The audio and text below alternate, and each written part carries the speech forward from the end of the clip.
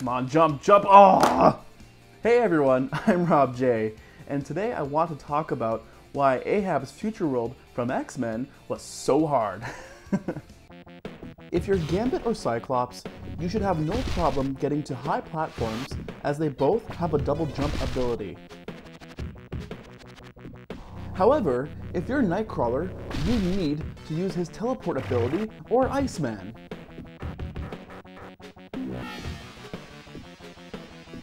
Well, actually, now that I think about it, you can bypass this whole section by teleporting. I would still like the option, though, of being able to jump out of that hole. If you're Wolverine, well, good luck. He has no double jump ability, and you need to use Iceman. And guess what? You can only use Iceman once, unless you find him in the level.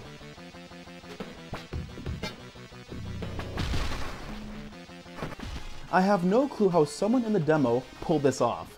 I even read the manual to see if I was missing something. Apparently, everyone has this high jump, but I can't get it to work. Well, only if I'm lucky. And why am I making a big deal out of this? Well, it's the first part of the level where you need to destroy the switch in order to progress. So if you're Wolverine, you're just going to get stuck, unless you use Iceman. Also, you need to use Iceman in order to make this ridiculous jump, unless you're Nightcrawler.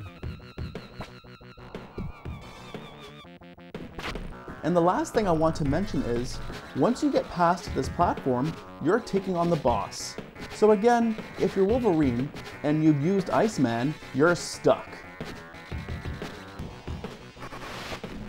This is quite the noob trap. If you plan to go to the top beyond this point, you will be bombarded with these annoying enemies.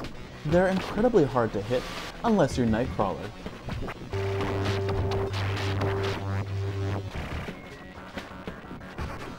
Oh, and the boss uses those enemies, so have fun with that.